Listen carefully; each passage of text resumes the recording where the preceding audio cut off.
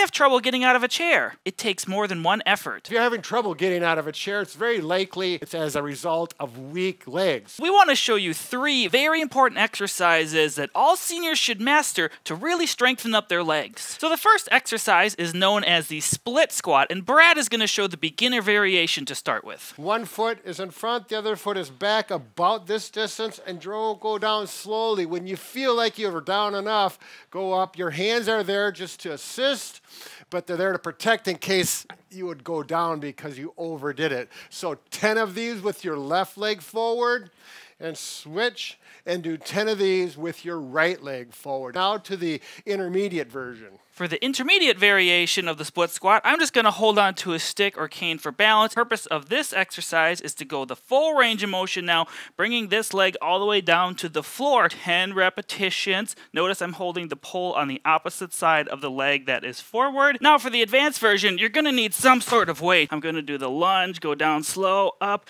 keep my back in a nice good posture again. The second